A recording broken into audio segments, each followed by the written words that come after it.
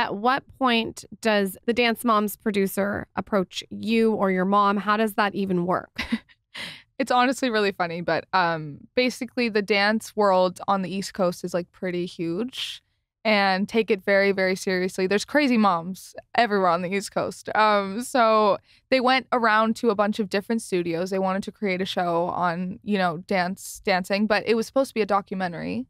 So they went around with a bunch of studios, and our moms were the craziest. So they went with our studio, and they interviewed everyone at our studio. They picked us. We were super excited because we thought it was just going to be a docu-series. And then the first episode we were filming ended up, there was a fight between two moms. And so they made it into a reality show that day.